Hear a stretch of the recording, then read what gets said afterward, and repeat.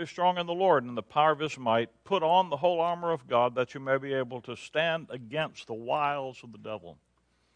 Let's just pray for a moment. Father, we thank you today for your goodness, your grace, the privilege we have of gathering together as an assembly to be a part of a work of ministry that is designed to exalt your Son and our Savior, to proclaim your word so that he is honored. And we just thank you for the privilege of it. And as we look into these passages today, we pray these things might impact our lives and our thinking the way you've designed them to. In Christ's name, amen.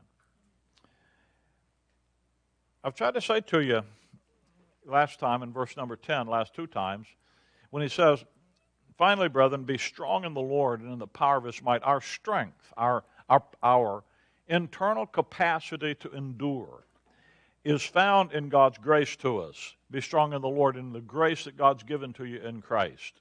That's not be strong by the Lord in the sense that he comes and empowers you. It's your strength is in who he's made you in Christ and in the power of his might. That's chapter 1. And it's always struck me that that verse seems to sort of outline chapter 1. The first half talks about who God's made you in Christ. Second half talks about the glorious program that the Father of glory has designed to exalt his Son. You know, when you get a hold of the idea that God the Father has this cosmic plan to make his Son the center of everything in the universe, there's a spectacular understanding about that. God the Father, he's got this, if I say it this way, you'll be kind to me and not think I'm blaspheming, but it's sort of like he has this hallucination that if you could see in his Son everything he sees in him, you'd be as thrilled about him as he is. You'd love him the way he does. You'd value him. You'd cherish him the way the Father. In Christ, Colossians 1 says God the Father has made all preeminence dwell in him. And that's not a wild, fanciful hallucination. That's a reality. And the Father understands that. And that's why he holds him. That's why you're not an autotron that you're forced to do something. That's where he set something in front of you that is so fantastic that if you really looked at it and really saw it, little Charlotte sang that song at the conference in Ohio, turn your eyes upon Jesus. Look full in his wonderful face, and the things of this world grow strangely dim in the light of his glory and grace. And that's really the attitude that God the Father has about his Son. And because of God's provision of grace for us and that future glorification of his Son that we're going to be a part of, the adversary hates that. He hates that truth because he's opposed to it. He wants that position. So he says in verse 11, put on the whole armor of God that you may be able to stand against the wiles of the devil. You see, Satan and his kingdom of darkness, his kingdom of obfuscating what God's doing, his chief aim in the midst of all this is to hide the truth of God's grace, to distort the message of grace today, to adulterate it, to neutralize it. He doesn't want you to be able to stand. And when I read that, you know, he's going to talk about wrestling and stuff, but the whole issue is just to stand your ground. You don't have to go take ground. You stand in ground that Christ has already given to you. And then he says, put on the whole armor of God. The what is be strong in the Lord. The how to be strong in the Lord is put on the whole armor of God. The why is that you may be able to stand against the wiles of the devil. So you've got all three of those things there. And we're going to spend some time studying and looking at those in some detail. This morning, I just want you to see something about the challenge of that. Because when he says, be strong in the Lord, and when he says, stand against the wiles of the devil, verse 11, verse 12, for we wrestle not against flesh and blood, but against principalities, powers, against the rulers of the darkness of this world, against spiritual wickedness in high places. Wherefore take unto you the whole armor of God, that you may be able to withstand. When you withstand something, you don't let the pressure throw you over. You're able to stand against the pressure that comes against you to try to knock you over, that you may be able to withstand in the evil day, and having done all to stay right where God put you, in His Son. All of that calls for courage. It calls for the capacity to take the dare of faith to stand where God puts you and to have the courage to stand against the opposition that comes from the world, your flesh, and the satanic forces that seek to bring all of those things to push you away from who you are in Christ. Now, that's not, in the world you and I live in, you look around you and see all this goofy stuff going on in the world. It's goofy, but it's not unexpected. The opposition, in our culture today, and I've said this to you many times in the last decade, the moral, ethical bumpers that have kind of been, the curbs in which society's kind of bounced back and forth, they've been eliminated. And now culture just rolls off into the fields of the quicksand and the mire without them. When I say that, just the ability to identify, for example, the thing about marriage. Our legislature in this state just passed laws to tell you that a baby that's born can be murdered if the mother doesn't want to have the baby after she's had the baby. And when you have the abortion stuff, that's not even killing the baby in the womb. The partial birth abortion is the baby's basically born. And then you say, well, where did you get to that kind of a place in life? Listen, if you want to have control over your body, have it at the getting, not just at the having. Understand that? You say, we want control. Well, you've got control, but once you've done something, everything that you do, every action has a consequence. And the consequences aren't controlling over your body. You already gave up control of your body at the having, at the getting, rather. So you say, well, where does that come? All that, those ethical things that give you the ability to understand why that's a bad thing, our culture has ejected those things. So when you live in the world we live in, the world, listen, you need to be reminded, you need to remember that it's always been this way. This is not something new. The world, the satanic program that controls the world, has always been opposed to what God's doing. It's always been opposed to the structures that God has placed in His world to give life and human life the capacity to function properly. We've studied through Ephesians 5 repeatedly.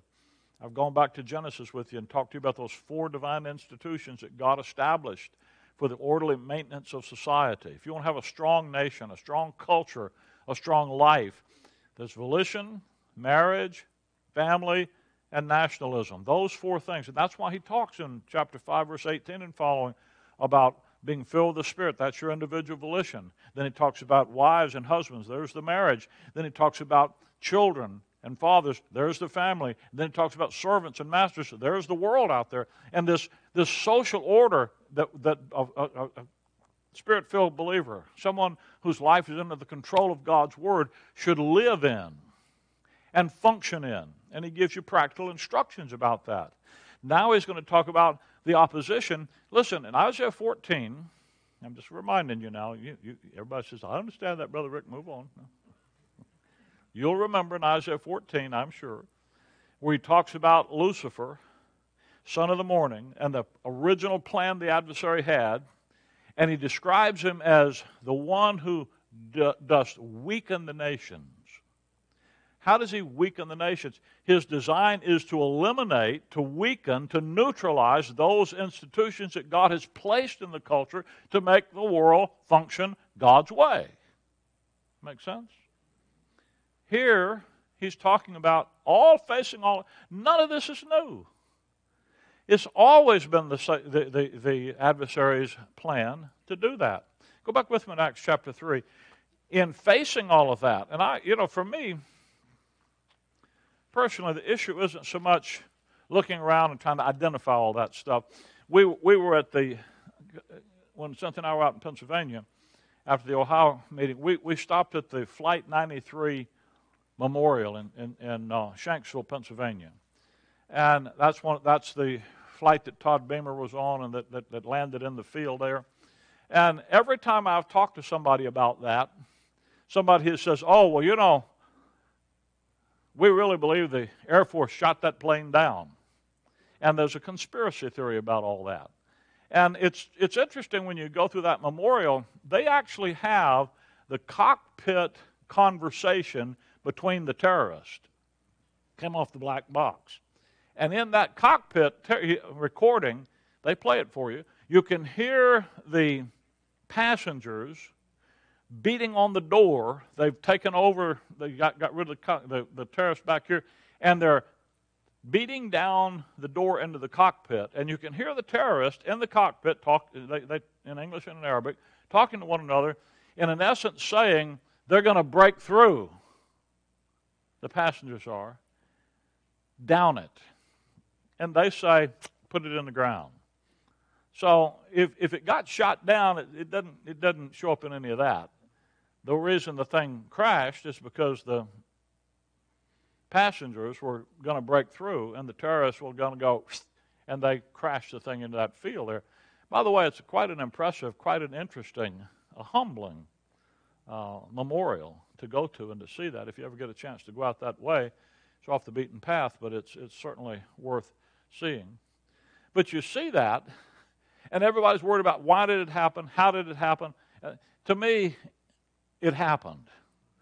Trying to figure out all the whys and wherefores isn't as important to me as how do you respond to it. And where do you get the internal fortitude in face of the opposition, no matter where it comes? Listen, I don't care if I understand all the details of how it happened. I know what's going on. I know there are forces in the world of evil and darkness. The question is, how do I respond to it? And understand, if you say, well, if you don't understand all that stuff, you don't know how to fight it. No, in the Scripture, the way you fight it isn't with guns and missiles and NASA. The way you fight it is with truth. By putting that truth in your heart, your understanding, putting it in your family, putting it in your siblings, and standing for it. Opposition to what God's doing isn't anything new. That's what I'm trying to get at. This stuff he's going to talk about here, this is the great details about how to handle these things is important. It's how you respond to it. And it takes courage to do that. It takes some internal fortitude to just relax and say what God says is true no matter what I see. In Acts chapter 3, the Lord Jesus Christ has come. He's presented himself. Israel has rejected him. He's died. He's been resurrected. He's ascended into heaven. He sent the Holy Spirit back. And Israel is facing a wonderful opportunity to repent and receive her Messiah. In Acts chapter 3, Peter and John went up together to the temple at the hour of prayer, being the 9th hour, and a certain lame man from his mother's womb was carried, whom they had laid daily at the gate of the temple, which is called Beautiful, to ask alms of them that entered into the temple, who, seeing Peter and John about to go into the temple, asked an alms. Peter, fastening his eyes upon him with John, said, "Look on us." And he gave heed unto them, expecting to receive something of them. Then Peter said, "Silver and gold have I none." Now, he's not a modern-day preacher, I guess. You know, they had a thing on TV 2 weeks ago about Kenneth Copeland down in Texas, the TV prosperity preacher. And one of the TV magazines caught him in kind of an off-guard moment to ask him to explain why he needed a new, $80 million airplane. And, you know, you think, ooh, that's, Jesse Dupree takes you down his hallway and says, God's given me 4 planes, and he shows you each one of them, and hundreds of millions of dollars. You know, I fly a lot. I've flown 1.8 million miles on American Airlines alone in the last number of years. 400,000 miles on Delta. About 150 on United. I don't like United, but sometimes you have to do it. So I know, but you know where I fly? I fly in coach. You know why you fly in coach? Well, it's a whole lot more affordable. And you know what? You get there just the same. I've been in first class, got bumped up to first class on occasions, and so forth. And you know what? You get a little hot thing of peanuts, and you get the opportunity to have all the booze you want to have, which I didn't want that. And then you get the opportunity to have a little cardboard meal. And first time that ever happened, they had little salt and pepper shakers, and I brought them home. I said, I'll show these to my wife, and she scolded me for stealing them. I said, I didn't steal them. They gave them to me. I asked the lady for them. She said, sure, we're just going to throw them away anyway. But you know, first class is, but you know, when the flight's over and you're there, it's over. When you sit in the back and the flight's there, that's over. The only thing you don't want to be is in the middle seat between two, you know, oversized people. But other than that, it's okay. And people say, well, I couldn't do 65% of what I do if I didn't have that airplane. No. Pete says, silver and gold have I. You know why Peter didn't have any money? Matthew chapter 10, when Christ commissioned him, he says, when you go, don't take any money with you. Don't take. Different kind of world. People claim these passages, the healing here, and yet they don't do what's there. Silver and gold have I none, but such as I have, give I unto thee. In the name of Jesus of Nazareth, rise up and walk. And he took him by the right hand, lifted him up, and immediately his feet and his ankle bones received strength. I've been saying to you in the book of Mark, as we're studying Wednesday night, these are not recoveries, these are restorations. In the Bible, healing is not, I'm going to take 6 months and get well. Okay? It's immediate restoration. It's not, I'm going to just recover from being ill. We pray for people that are sick, and you say, people pray, Lord, heal them. And what they mean is, help them recover from the problem. That's not healing in the Bible. This guy was lame for 40 years from his mother's womb, and the text will tell you later, he's 40 years old. And they give him instant restoration in his ankle bones. And he, leaping up, stood and walked. Do you understand how amazing that is? You take someone that's been laying down for a long time, and they get where they can go. My son David, when he was 18 months old, he spent a couple of weeks in the hospital in basically a coma. And when he regained consciousness, we didn't know if he was going to live, die, be paralyzed, what was going to happen to him. And when he began to recover, every day they had taken a spinal tap on him, and came and I would hold him, and they would take a spinal fluid. He laid there and let them do it because he was just basically comatose. The day I knew he was going to be okay is I'm holding him, and they came at him with that needle, and he climbed over my shoulder. Whoa, I'm getting out of here. Because he was able to go. But you know, it took him a week to learn to walk again. We'd walk him around, put him in a wheelchair, tie him in, and walk him around. You know that. I had heart surgery, and after I had the surgery, you're recovering, and it took... they had physical therapists coming in there teaching me to walk with a walker and stuff. He said, I feel like I'm 90 years old. But you know what? You needed that for a couple of days. This guy instantly cannot just walk, he can leap. See, that's restoration.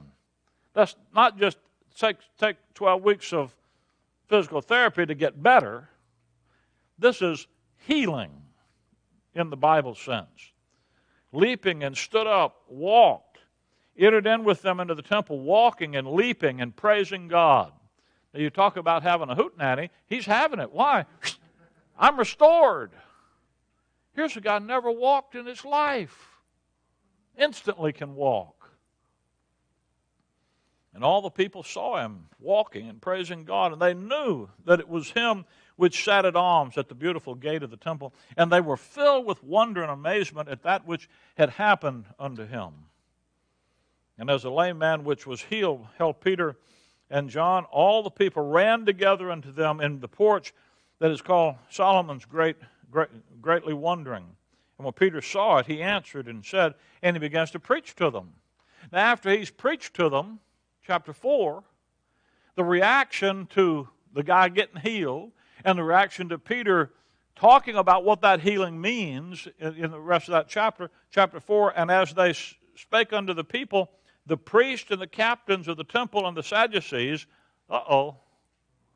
here's the bunch of killjoys. Here's the religious leaders of the nation. Here's the governmental officials of the culture. They came unto them, being grieved that they taught the people and preached through Jesus the resurrection of the dead. Imagine that. Now they're mad at the apostles for preaching about the Lord Jesus Christ who just healed this guy. And they laid hands on them and put them in hold unto the next day, for it was now eventide. So now they go out and they arrest them. They put them in the hoosegow. Verse 5, it came to pass in the morning that their elders and rulers, their rulers and elders rather, and scribes, and Annas the high priest, and Caiaphas and John and Alexander. You ever want to get your name in the newspaper? How'd you like to have your name in the Bible in this context? You know, I imagine these guys, before it was over with, wish nobody knew who they were. Here they are 2,000 years later, right there in the book.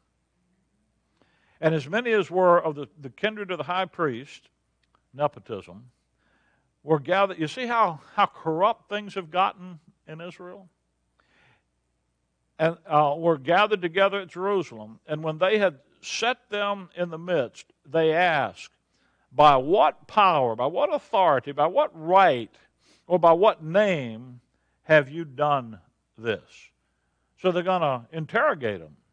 Well, Pete says, then Peter, filled with the Holy Ghost, said unto them, you rulers of the people and rulers and elders of Israel, if we this day be examined of the good deed done unto the impotent man, by which means he is made whole, be it known unto you, you all, good southern guy, and all the people of Israel, that by the name of Jesus Christ of Nazareth, whom ye crucified, whom God raised from the dead, even by him doth this man stand here before you whole. This is the stone which was set at naught of you builders, which has become the head of the corner. You see how he's driving the point home? That's called conviction. Now, verse 12, neither is there salvation in any other, for there is none other name under heaven given among men whereby we must be saved.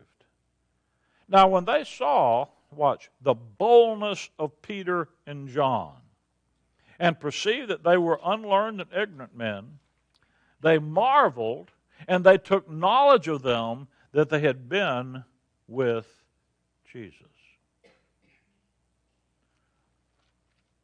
When they saw the boldness, you see, when Peter did all that, he wasn't worrying about his own safety at all. The dude's in jail. And he comes out to the people who put him in jail, and he boldly, courageously, not worried about his own safety. Verse 17,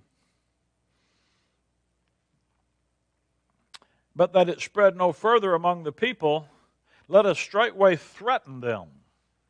Now here's the solution that the leaders had. Let's threaten them that they speak not henceforth to no man in this name. And they called them and commanded them not to speak in the name, nor teach in the name of Jesus. We're giving you an official governmental sanction. But Peter and John answered and said unto them, whether it be right in the sight of God to hearken unto you more than unto God, judge you. For we cannot but speak the things which we have seen and heard. So when they had further threatened them, I mean, have you ever been threatened? Have you ever had the government come and say, you do that, I'm going to take your stuff? That's what they're doing.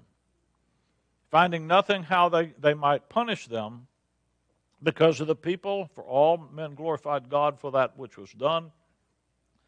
For the man was about 40 years old on whom this miracle of healing was showed. It wasn't a fake, it was a real thing.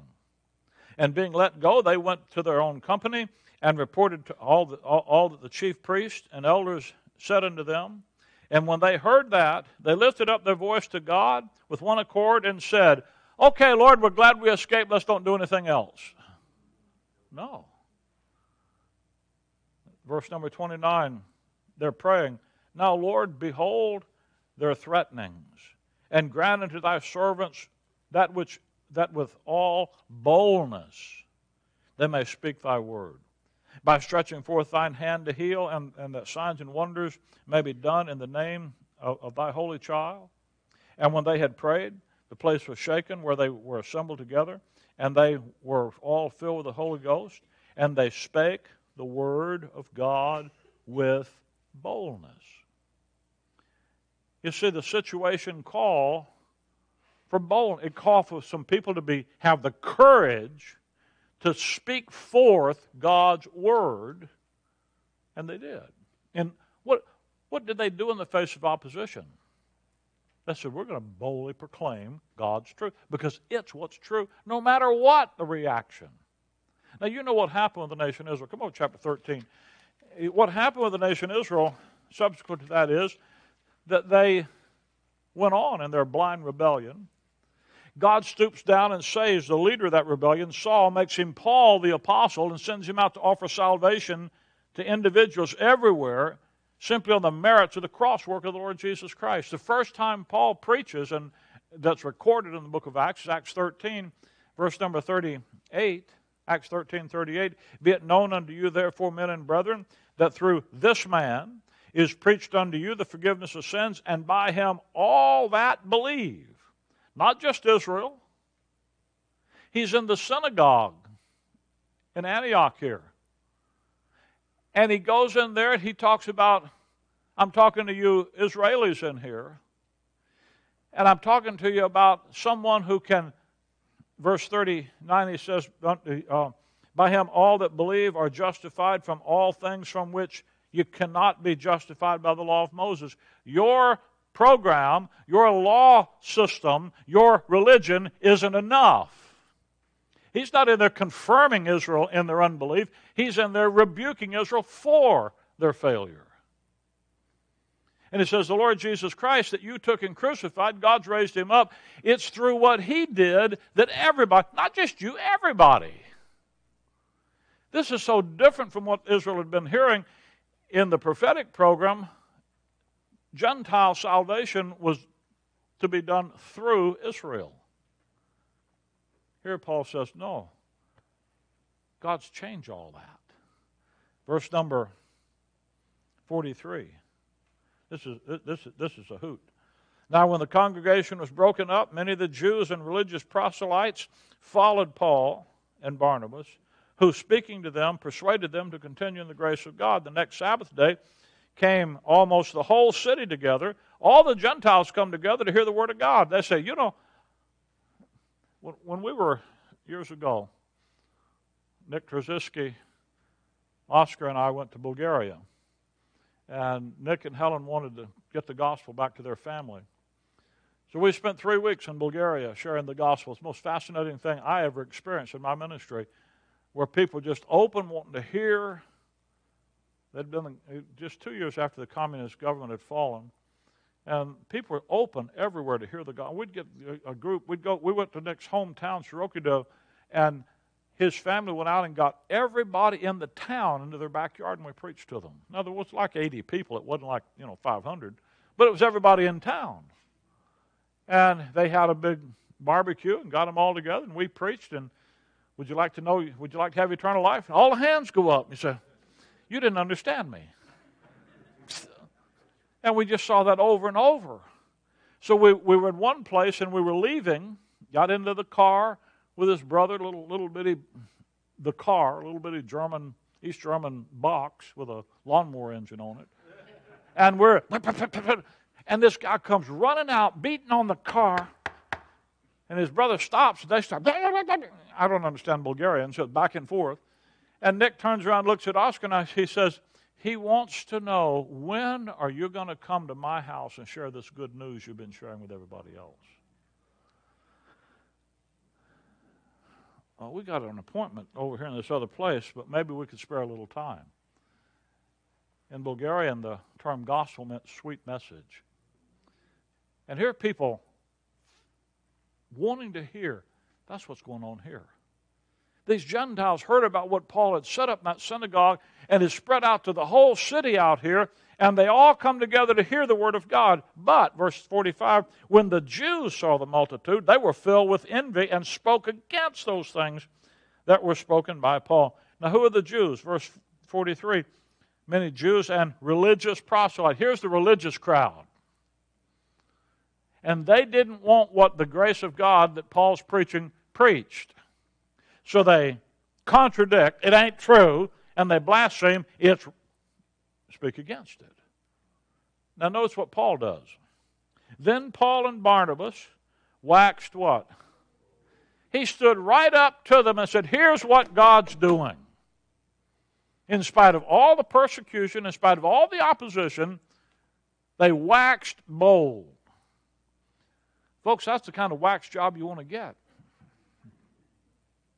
And they say, it was necessary that the Word of God be first have been spoken to you. Why was it necessary? Because that was what the prophetic program called for. And Paul is demonstrating that the prophetic program isn't working anymore. So in order to do that, he goes in and preaches to the Jews, and what do? Instead of being the channel of God's blessings to the nations, they object. So it's necessary that the Word of God be spoken to you, but seeing you put it from you, and judge yourselves unworthy of everlasting life, lo, we turn to the Gentiles. We preached it to you, you've demonstrated you don't want it, so you know what? Because you don't want God's truth, we're going to turn to the Gentiles. Now why is Paul turning to the Gentiles? Hold your hand here and come to Ephesians chapter 3. He's doing something that is categorically opposite of the prophetic program. He's doing something that's completely contrary to the Abrahamic covenant. In prophecy, up till this point in your Bible, salvation is to go to the Gentiles through the nation Israel. Now Paul's going to go to the Gentiles in spite of Israel. Well, where did he get the right to do that? Ephesians 3. For this cause I, Paul, the prisoner of Jesus Christ, for you Gentiles. If you have heard of the dispensation of the grace of God which is given me to do what? You were to give to you Gentiles. How that by revelation he made known unto me the mystery. So Jesus Christ had communicated to the Apostle Paul a secret purpose, plan, and program, and Paul now is executing that secret purpose, plan, and program. That's why he says they waxed bold. They had to face down the religious opposition, the governmental opposition, the personal opposition of all of the nation Israel. And it took courage. Look at Romans chapter 15. Romans 15. You know, sometimes you read these passages back then, you just think, it's just business as usual. No. You go sometime over in your private reading, turn the boob tube off one night this week, and read 2 Corinthians chapter 11. And see all the things Paul faced, perils here, perils there, perils there. And you say, whoa, it took some courage to do what he did. It took some boldness. It took some be strong. Where's that come from? That's what that armor is for. Romans 15, verse 15. Nevertheless, brethren, I have written the more boldly unto you, in some sort, as putting you in mind, because of the grace that is given to me of God, that I should be the minister of Jesus Christ to the Gentiles. Now, if you look back at verse 8, now I say that Jesus Christ was a minister of the circumcision for the truth of God to confirm the promises made unto the fathers. That's describing the ministry of Jesus Christ in Matthew, Mark, Luke, and John. He came as a minister of the circumcision. He was Israel's Messiah. He came to fulfill Israel's prophetic program. Verse number 9. And that the Gentiles might glorify God for his mercy. Notice, as it is written. So what Christ in his earthly ministry is doing is carrying out that prophetic program that through Israel, his salvation and blessing would go to the nations. But then God changed the program. Now think about that. From Adam, Abraham, Moses to Christ, there had been one program. And now God changed it. And he only told one guy. Do you understand why he had to have some boldness? Do you ever think, nobody's going to believe what we're preaching? You know, I just can't find anybody who believes this. You did. Isn't there anybody in your community as got as loose a screw as you do to believe something? Sure they do. You can find other people. They're out there. You just have to have the courage to proclaim it and face down the opposition because of it. 1 Thessalonians chapter number 2. When Paul went into Thessalonica in Acts 17, he stirred up a hornet's nest. And one of those verses that's really one of the marvelous ways the King James Bible says things, it says that after Paul preached there, that a bunch of opposition arose, and they went out and hired lewd men of the baser sort. I love that. And they came and got a peace bond, governmental injunction against Paul. Run him out of town, he can't come back. Lewd men of a baser sort. That doesn't sound like a highbrow kind of a crowd that's after Paul. 1 Thessalonians chapter 2. For yourselves, brethren, know our entrance in unto you, that it's not in vain. That even after that we suffered before and were shamefully entreated, as you know at Philippi, he was thrown in jail, the Philippian jailer and all that stuff. We were bold in our God to speak unto you the gospel of God with much contention.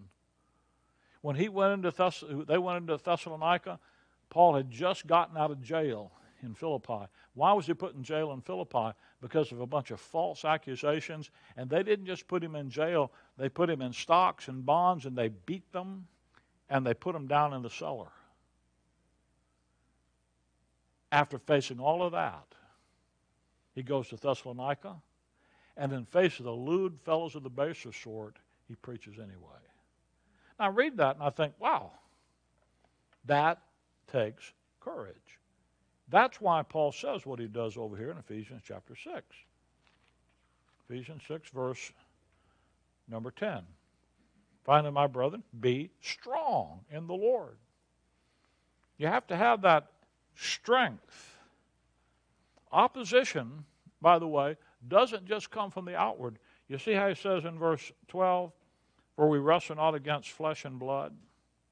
Put on the whole armor of God, verse 11, that you may be able to stand against the wiles of the devil. You ever seen the devil? I remember years ago, a guy was preaching. He said, I see the devil over here, and I see the devil. And a guy asked, he said, well, you see the devil. You know, he see the results of the devil's activity. Most of what you blame on the devil is your flesh. You know. You never saw the devil. There is an opposition in the unseen realm to what we do. That's what verse 12 is about.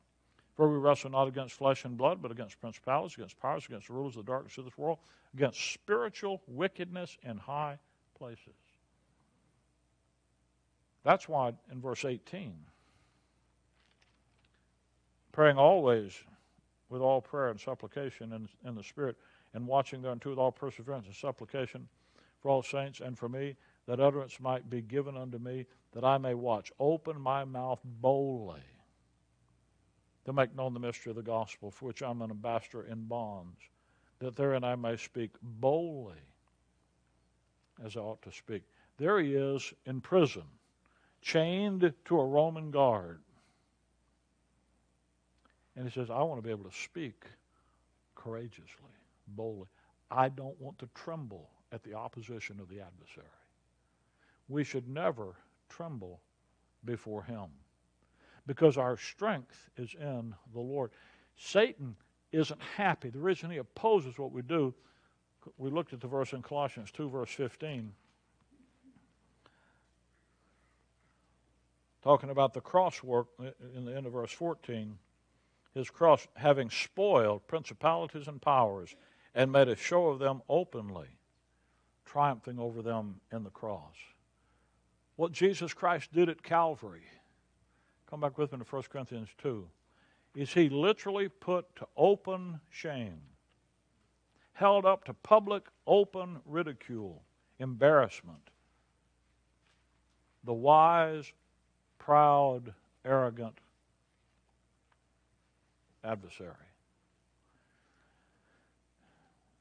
Ezekiel 28 talking about when Lucifer became Satan.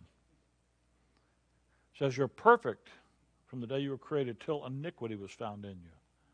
And the iniquity that was found in him, 1 Timothy says, was pride.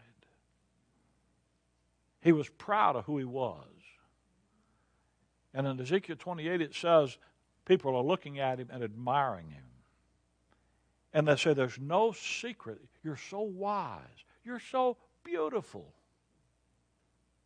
There's no secret can be kept from you. And that went to his head. And he thought, he loved that admiration. He loved that reputation.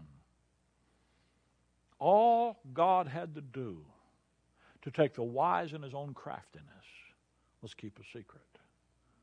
1 Corinthians chapter 2, verse number 6, howbeit we speak the wisdom of God among them which we speak wisdom among them that are perfect, yet not the wisdom of this world, nor of the princes of this world that come to naught. The princes of this world are the principalities and powers, the spiritual wickedness in heaven, in high places in Ephesians 6, verse 12. He's not just talking about the king of Tyrus. He's talking about the one who pulls the strings behind the scene. Satan and all of his minions don't know this. Their wisdom comes to a big fat goose egg. But we speak the wisdom of God in a mystery, even the hidden wisdom, which God ordained before the world unto our glory, which none of the princes of this world knew, for had they known it, they would not have crucified the Lord of glory. Why? Because it was at the cross that he goes in and spoils the prince. He goes in and literally takes away from the principalities and powers all the things they treasure. You know the expression, the spoils of war. You go in and you beat them, and then what belonged to them, what they now is yours, because you're the conqueror. And he made an oath. He held him up to open. Do you like to be held up to open ridicule? Can you imagine the rage that filled the heart? In Genesis chapter 3, verse 15, when God looks at Satan, and he says, I'm going to send the seed of a woman. I've made that dirt man. Made him lower than the angels. He doesn't compare to you at all. He can't fly. He can't do anything you can do. I made him out of the dirt because I'm going to use him to reclaim that dirt back under my authority. And I'm going to send that seed of the woman. And you're going to bruise his heel. And he's going to crush your head. Whoa. That was God's promise to him. That's what took place.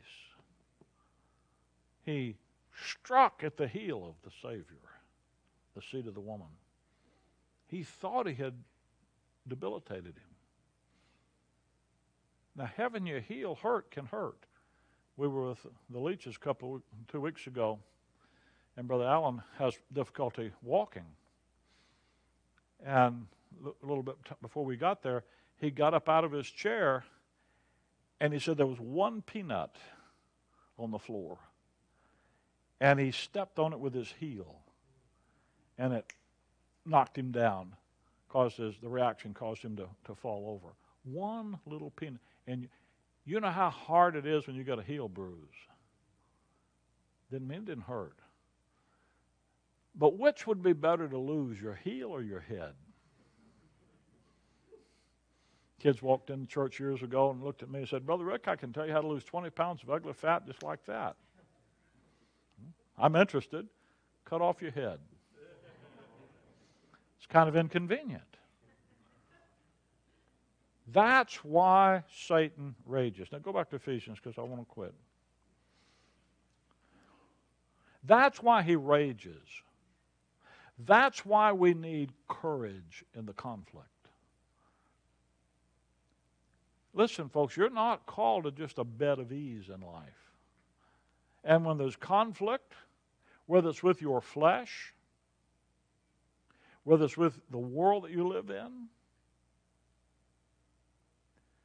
the courage, the answer, is in who God has made you in His Son.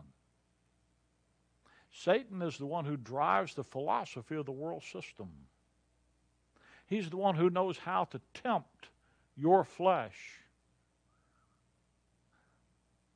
to entice you. Listen, the victory is in who God made you in His Son. You be strong in the Lord. And by the way, when He says, put on the whole armor of God, that you may be able to stand against the wiles of the devil, when He describes the armor in verse 13, verse 14, and so forth, when we study that, you're going to see what He's talking about. Put it on, like I put this coat on. He's talking about the armor is really, you dress yourself like the Lord dresses Himself when He's ready to go to battle. The metaphor comes out of Isaiah 59. We'll see that. Literally what He's saying is put on the Lord Jesus Christ. Every piece of the armor is something that God has provided for your walk, but it's in Christ. So literally just putting on, it's just another way of saying put on Christ to go do battle.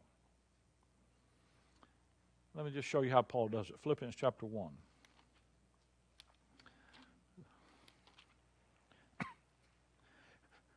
I visited Charlotte in the hospital, and I was sitting by her bed, and we saw her last Thursday.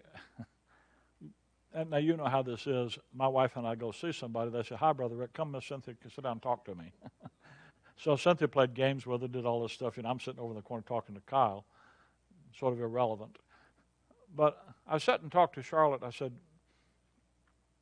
do you remember my favorite verse, my life verse? She says, yes. Well, what is it? Philippians 1:21. I said, can you quote that verse with me? Why, yes. And we quoted, for to me to live is Christ, and to die is gain. But you know, to understand that verse, you've got to look at the verse before it.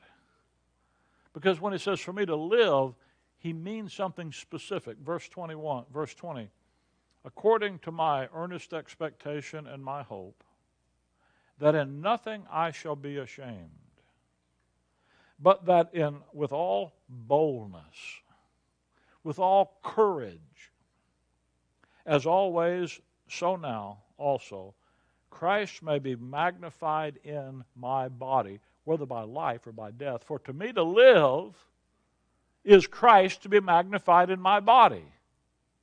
And for me to die is for Christ to be magnified in my body. So those two things connect. Verse 20 tells you what to live and die. The issue is, I want Christ to be I want when people see me to see that He is the one that is treasured, that's cherished by life. Christ is our life. And when you magnify Him, when you make the choice that you're going to honor the Lord with your body, your life in Him is going to be lived so that He is manifested in your body as the one that is your life. Not money, not possessions. You know what's going to happen with money and possessions? My dad used to say, money talks. Bye. They vanish. Not religion, because religion, you always fail. Not going to be fame, status. You know what happens with fame and status? We read it in Ecclesiastes the other day. What happens? One generation comes, passes away. The next generation comes, passes away. And you know, if you go back 2 or 3 generations, you don't even know who your ancestors are. I thought about a guy at Emma's graduation yesterday was talking about that, and I thought, wow, that's a good point. How many of you know who your great-grandparents were? Now you say, well, I get on Ancestry.com and I look it up, but you still don't know who they were. You know what's going to happen if the Lord tarries and you have great-great-grandchildren? They may know where your grave is, but they won't know you. So if everything you did was to have fame, you know what? If that's your life, it's going to be a vapor. People say, well, I'm going to live for pleasure. If that's my life, is having a good time. You know what happens with pleasure? Eventually it turns to grief. At the end, it bites like an adder. Go back and read the way of the transgressor is hard. The only real source of real life, real meaning, real lasting meaning is in Jesus Christ. That's why your Bible says, he that hath the Son hath life. He that hath not the Son hath not life. So the question is, do you have him? And if you have him, you have the real life, real living.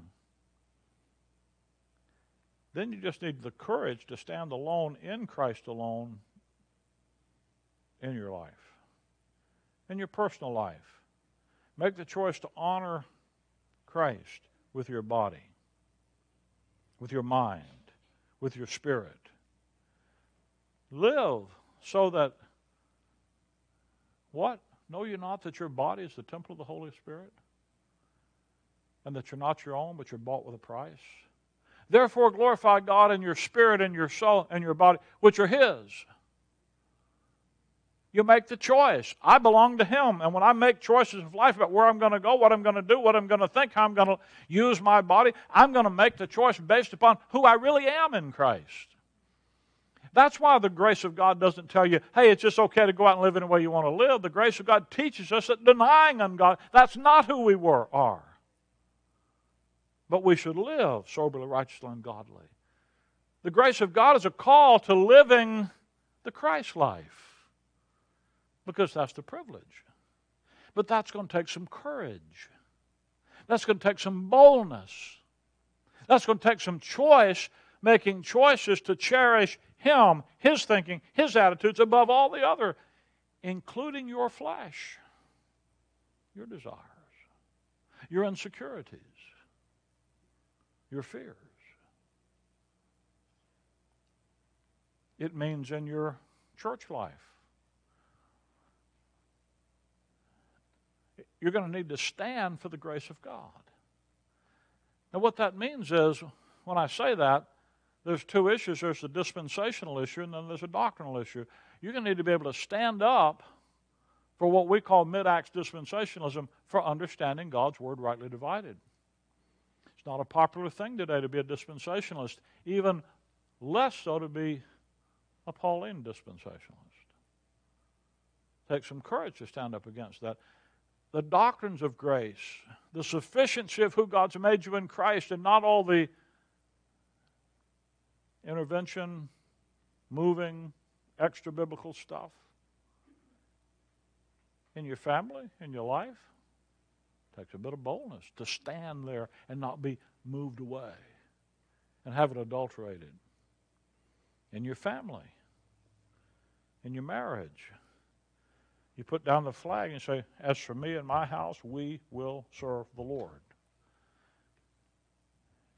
and you have the courage to make that flag fly in the face of rebellion at home,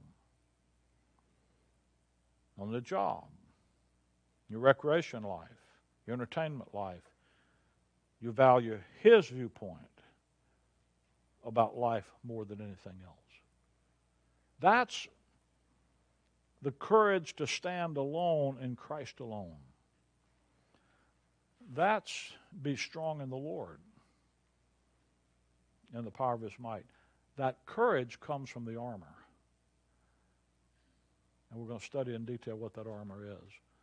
But that's what allows you to stand against the tricks and the schemes of the devil designed to destroy you. Standing in who you are in Christ, what a joy, what a privilege. That's who we're called to. And that's where the strength is. That's where the courage comes from. Looking away from self and looking to him in that book. Father, we thank you today for your love and your grace to us in Christ Jesus. And I thank you for the privilege of working in ministry with people who understand these things. We have a heritage here at this assembly of great boldness from people for over a century. And I pray that we individually and as a group would pass that heritage forward for your glory in Christ's name. Amen.